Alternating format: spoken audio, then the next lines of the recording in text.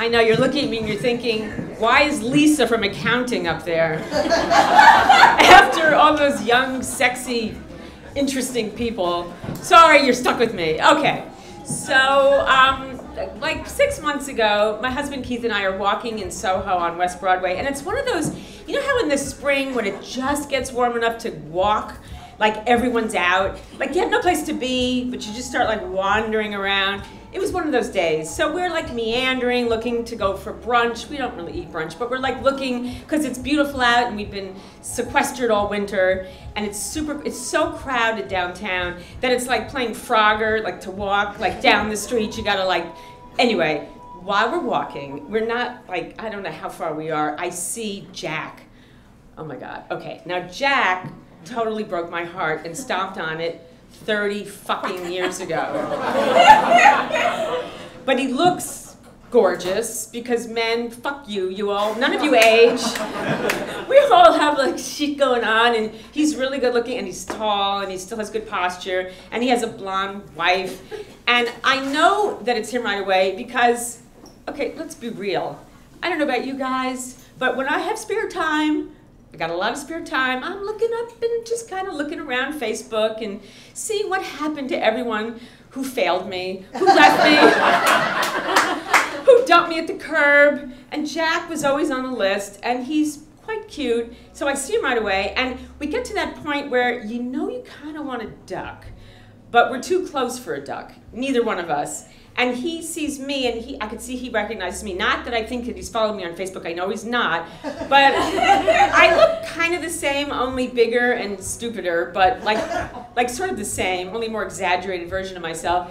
So we have that kind of greet meet you get when you run into somebody that you're not sure you really want to see. Okay, so he's got his spouse, I've got mine. Now we do this thing that I know you've done when you see someone that you've had sex with but a long time ago, and when you see them now you don't want to really hug them tight because you don't necessarily want like the titties and the toolbox and everything to like kind of match up, so you kind of do-si-do and you kind of air hug and you square dance around to say hey, hi, hey. So we do that, and Keith is looking amused. He's like, you're a jerk. And his wife is like, really? You went out with her? Like, I could see. All right. So we start to talk, and then we do that thing where you go, hey, what have you been up to? And I say, well, it's been 30 years. I have kids. I've been married twice. I had a business. I don't have one anymore. I'm doing a lot of stuff. And he says, well, I've been, you know, he was a drummer. I mean, he was the sickest, sexiest drummer. He said, but now I've been touring with a show. It's a one-man show, and I sing and I tell stories and I write my own stuff, and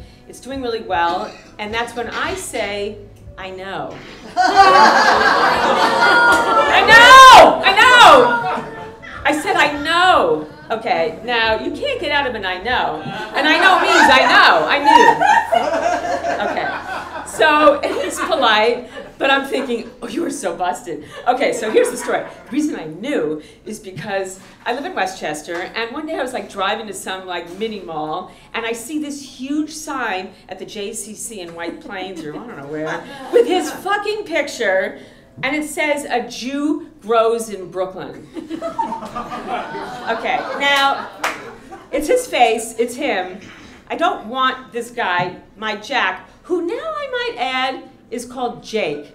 Somehow, he thinks that changing a vowel and a consonant will make him, I don't know, give him more gravitas or sexier or better playwright. So Jack has now become Jake. And I see him, and I'm thinking he's going to be at the Jewish Y. Do I want to see him telling stories like Billy Crystal when he was like the sexiest dude I ever went out with? He was the hottest guy. He just made me feel like I had possibility to be somebody more than who I am. Okay, now let me explain. All right, so it's the early 80s, and I'm kind of like a disco rat. I go to Studio 54 and Xenon, and there was this one club that we all loved. It was called the Red Parrot. Now, if any of you are old enough to have been in New York back then, it was on West 57th Street, like all the way west. And it was huge, and it was beautiful, and you could dance there and do drugs and smoke cigarettes inside because we all smoked everywhere. And their little hook was they had a big band, like not like small, like we're talking Dorsey, we're talking Miller, big band, and they would play at night. Now, I was a dancer and I wanted to be an actress, so I really had appreciation for this. Most of those skanks at that club, they were like doing poppers and snorting shit, and they were like, I was like, okay, so there's one night, it's the early days. Now, I had just come back from Club Med, which was a thing back then. We used to go to Club Med. Now, so I came back from a Club Med, and I was very swarthy. I looked really good for then, and I had a lot of hair, and I had this rawhide halter top with feathers on it, like Cher when she was with Sonny, like really classy shit. And I thought, I can't waste all this. I need to go out dancing. And my roommate did not want to come, and I said, fuck that, I'm going by myself, I'm going to the Red Parrot. So I took my hair and I took my halter and I went prancing on off to 57th Street, and I got into the, it's never a problem when you're a girl to get into these clubs. They need more girls, it's not a big deal. So I go in and it's packed. And they're playing, you know, and there's this guy, the drummer, with the hair and the sweat, and he's doing sing, sing, sing on the drums. I mean, talk about a sex call. When there is a man with drumsticks and he's into it, I mean, I don't know about you guys, but I would go to the end of the earth for a guy with a pair of drumsticks. So, and I see him and I'm like, I want him. I want that.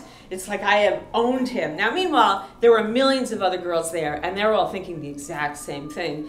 And I'm like, no one's getting in my way. So everybody's like dancing, and I could see the girls there. We have like our lip liner and our gloss, and we're working it and shimming, and they're doing their poppers, and everybody's happy and smoking, and I'm like, all right, I gotta make this work. All right, so they get a break. You know, bands get a break, so they get a break. So I run to the bathroom. I gotta tidy myself up. Meanwhile, my loins are on fire like in a romance novel, because I know I'm gonna get this dude. Now, meanwhile, when you go to the bathroom back in the 80s, you can't get a stall because everybody's doing drugs in the stalls.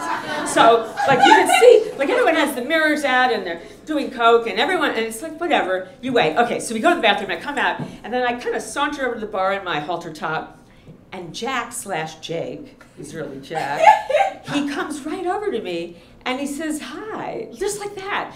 And I'm thinking, yes, he saw me in my tacky queen's outfit. Yes.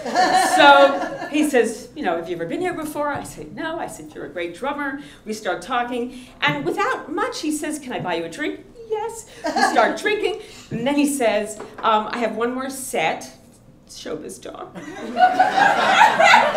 If you can wait, maybe we can meet up afterwards. Okay, sure. Now listen, this is the 80s before AIDS. Herpes was it. That was all we worried about. We were fucking everybody. I once had sex with a guy on my roof because I was locked out of my apartment. I'm not kidding. It was a thing. We did that. That we just, sure, I'll wait. Okay. So I'm thinking like, all you skanky girls think you're so cool. This skank is going home with the drummer. Oh, I knew. It was on. Oh, it was on. All right. So the night goes on. He's playing his stuff. He's really good. A lot of rhythm. All right, so the night's over, and he says, all right, let's go. It's like 2 in the morning, and I'm so excited. All right, so we get a cab. He lives right here. He lived on McDougal. It's like right here. So he says, all right, let's go downtown. I was like, fine. And we start chit-chatting in the cab, and he asks me what I do, and at the time I was still a dancer, and he says, and this is important, drummers and dancers get along well because you know about the rhythm. Yes. Yes. Oh, yes. Dancers and drummers. Okay. All right. So we get to McDougal. We get to his place. 4th floor walk up. No problem. I'm young. I don't have an issue with this. Dark. No lights in the hall. And it's like the walk-up buildings we all know where, architecturally speaking, not good. Like, nothing's working. It's like the banister doesn't meet with the thing, and it's like, you know that somebody, one bad fall, there's going to be a death in that building. I don't care. I'm going up. I'm having sex with this dude. All right, so we get up. He opens the door, and it's dark, and it's cluttered, and it's fabulous, and he has this beautiful, very old dog, you know, with like a one like filmy eye. And then he has like photographs of like of his tanta, you know, and his aunt and his mom, and he's like a nice Jewish boy. And then he has like sheet music everywhere, and it's like, yes. And lots of fur from the dog. And he says, I gotta walk my dog. And then he lifts the dog, because he's gotta carry the dog down 4 flights. And I'm thinking, oh, I'm marrying this man. Any man who can carry a dog and play drums, oh, this is it. All right, so he comes back up, and he's so cute, and he's so sweet, and he's got like big brown eyes and lots of brown hair, and he's got those gnarled drummer hands. If you ever meet a drummer, they have very bad hands. They have like calluses, and they're just a mess. They're really sexy hands. They're like all fucked up. And then his bedroom isn't really a room, it's like an alcove, and it's one of those loft beds. But the bed is so close to the ceiling, so there's not a lot of Kama Sutra or like, just kind of, and he's tall, so you can't do a whole lot, but it was fine, it was great. Now, he did say in his, you know, just in his, on his behalf, that he had been dating someone for a long time, but they were taking a break. You know what that means, right? That means I'm cheating on my girlfriend with you. But I didn't hear that. I just heard you taking a break. You're so responsible that you told me. Fine, okay. For the next 4 or 5 months, we went everywhere together. We had so much fun. The guy he was smart and funny, and he could drum. He used to play basketball right on 6th Avenue, right in this neighborhood where that fencing is. I would hang on the fence like one of those little unadopted pets that Jules sings about. Like, I was so stricken by this guy.